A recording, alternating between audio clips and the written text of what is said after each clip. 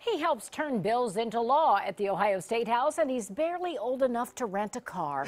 NBC4's Mark Taylor introduces us to the youngest member of the Ohio State House. Well, running on a conservative platform, the youngest Ohio State representative says his young age helps him better serve Ohioans. And in our political climate, the one we have now, he has a message for young people in Ohio.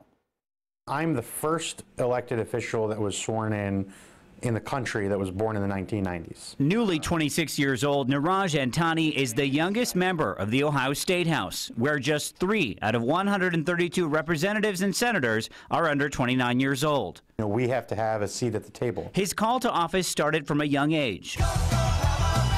When most boys were into Power Rangers, Decision 2000.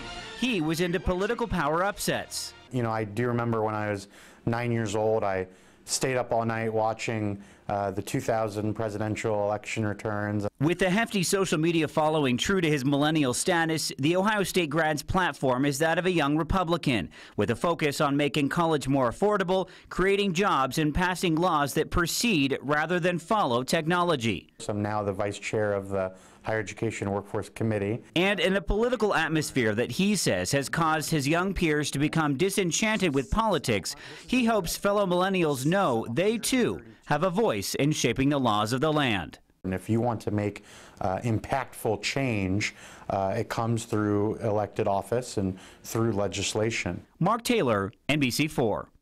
And in case you guys are wondering, he wasn't the youngest ever in history. That was back in the year 2000. Derek Seaver, who was 18. Oh, wow. Now, were his parents involved in politics at all? Why this interest at that age in politics? In high school, he was highly involved, and then a couple of years ago, his predecessor passed away unexpectedly, and he was chosen by the Republican Party to replace him, and then ran successfully the next session. Yeah. Wow. All started from 2000. Hope he doesn't get carded each time he goes into the chambers, because that's possible. Thanks a lot, Thanks, Mark. Mark.